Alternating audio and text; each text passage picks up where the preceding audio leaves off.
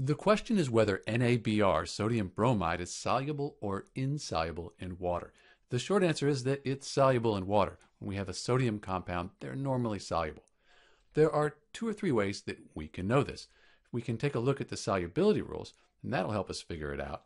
As we look down at our rules, group 1, so sodium, that's in group 1, so compounds with sodium, they are almost always soluble. So we could look at the sodium and know that this is going to be a soluble compound.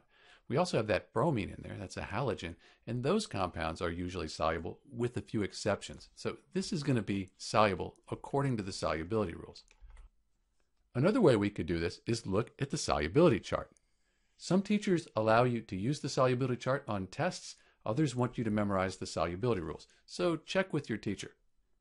If we look at the solubility chart here, we go down, we're looking for sodium, so these are the positive ions. Here's sodium right here, and then across the top, oh, here's bromine. The bromide ion is right there.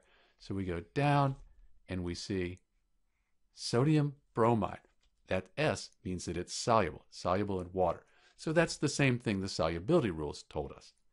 One last way, we could take some sodium bromide. It's an ionic compound, it's a crystal, drop it in water, and observe what happens. So in answer to our question, sodium bromide is soluble in water. This is Dr. B, and thanks for watching.